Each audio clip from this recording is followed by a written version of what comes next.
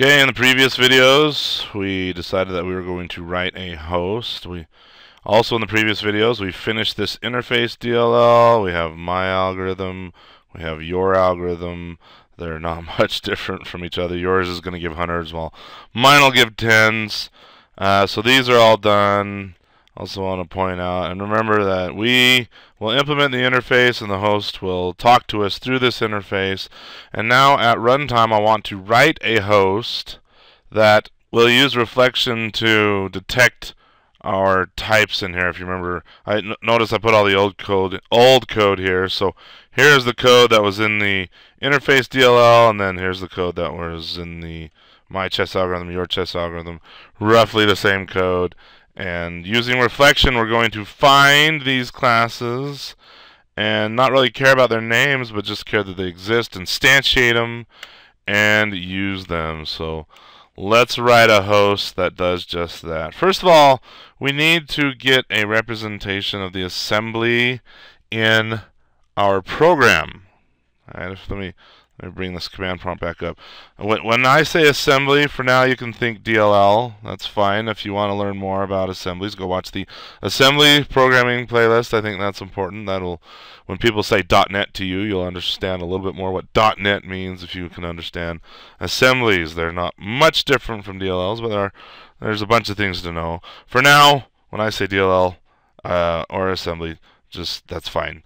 We have my chess algorithm, your chess algorithm. We need to load these up into our program. Just the fact that they will be sitting there in the same directory as our directory doesn't really matter. We want to actually load them up. So I'm going to say var algorithm. Actually, not so far. Let's be explicit here. Assembly control dot enter to get the system.reflection namespace in. This is the namespace that does reflection. We've seen it before. Assembly algorithm. Let's call it player one. Player one gets assembly.load, and you're just going to have to stick with me here. Again, watch the assembly programming playlist, but we load assemblies generally by their names. The actual name of the file does not matter. So my chess algorithm, I'm going to right click and say mark, highlight this, hit enter, and I can paste it right here. Put a semicolon, and that's player one. And then assembly, I think I'll push this off for now. We probably don't need it. Player two gets assembly.load. Your chess, well, control V, and then put your over here. Your chess algorithm. Alright, so we've loaded these assemblies, and these assemblies are pretty cool. I can say player one dot, hey, give me all the types inside of that assembly. Well, with the interface DLL, there's three types, is there not? There's this struct here, and there's this enum, and then there's this iChess game. But inside of our actual player assemblies, we could put several types and have some helper classes in there and write some very complicated artificial intelligence code. But we made some pretty simple assemblies. All we have are these single types here. But I want to be as dynamic as possible so that 10 years down the road, if you want to write some really involved algorithm with lots of types in there, that's fine. I want to find the type that implements this interface. That's the only thing I care about. I want what class or whatever it is implements this interface so that I can instantiate one of these and start invoking it and getting some data out of it. So back on get types, I'm going to say give me all the types dot, let's I'm going to be fancy and use link for this. You could certainly use some for loops and stuff, just as easy, but I'm going to use link. Give me the types where, or no, there should be a single type. Okay, if you give me more than one type with an interface that implements this interface, I won't know what to do. So single will blow up if there is more than one, but I'm not really worried about that for this video. Give me the single one where the type T, give me the interfaces that type implements. Let me make this a little more readable. Player one, let's say var player algorithm type. I'm sorry I keep using var here, it's just natural, but I'm going to say type, I'll be explicit. Player one, give me the types. The single type where the interfaces, give me the interfaces. Are any of those interfaces I'll call it I, even though I feels like a number. Give me the interfaces. I'm trying to format this for you. Where I dot get type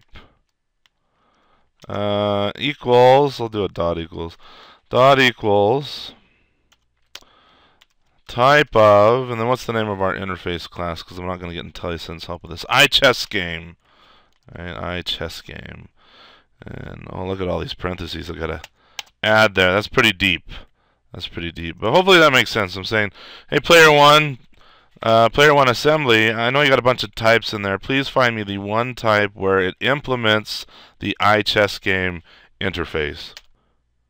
And then once we have the instance, or not, we don't have an instance of that type quite yet. We have the type object. So like we've seen in previous videos, I need to instantiate one of these. So I'll say iChessGame. Again, we're not getting IntelliSense help because I didn't add the reference to the project. I certainly could, and then IntelliSense would start working, but I don't want to. Let's take off the training wheels and get rid of the pixie dust for a few videos at least. iChessGame player one.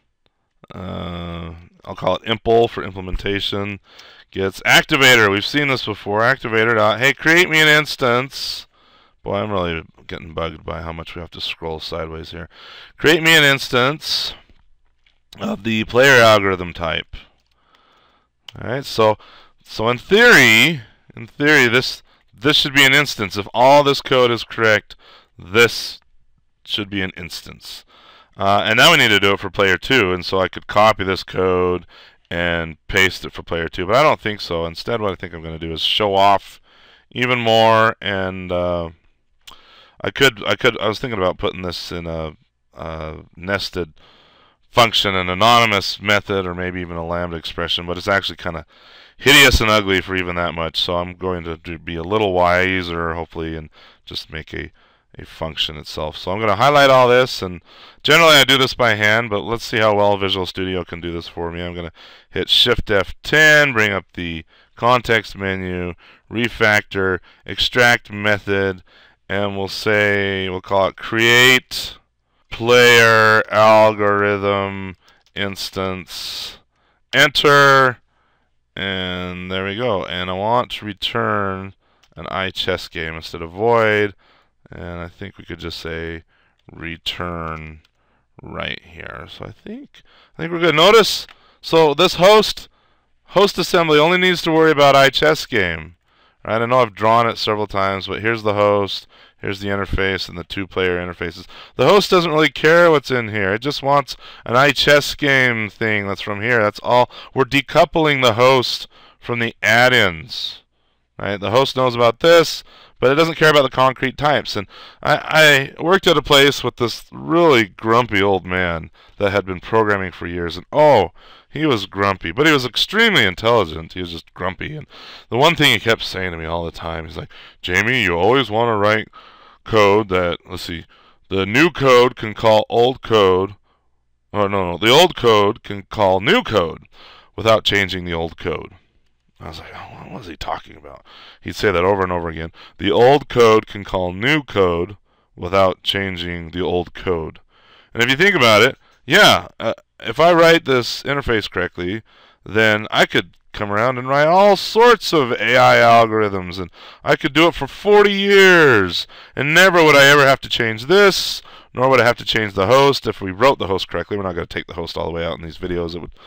It's not necessary for me just teaching you, but you'll get the idea. But I could write these forever, and as long as they implement that interface, then our code, we would have to make these strings dynamic for our DLLs, but we could certainly do that in some configuration file. But other than that, we would never have to change this code. This code could be the same for always and ever, and that's what he meant, is old code can call new code, right? Old code can call new code without having to change the old code. So, do you like how much I'm scribbling on the screen here? Let me get rid of that. All right, I hope that made sense. Let's create player algorithm instance player 1. I'm going to call this player 1 assembly.